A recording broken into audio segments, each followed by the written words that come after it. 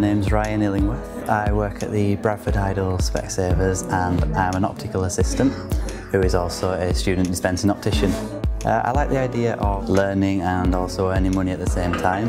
It just seemed like a great idea to me. So it was always something that I was looking into, and then I came across this one at Specsavers and thought it was a great idea. I never knew anything about optics before I started working here, and that was obviously a big challenge, but as I went along I learned a lot and developed my skills.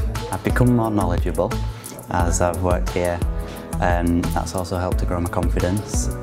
I was quite quiet and shy when I started, and now I'm a lot more confident, able to talk to customers and other members of the staff as well. And it's allowed me to sort of become better as a person, which has helped when making the decision to go on to the ophthalmic dispensing course and take my career that one step further.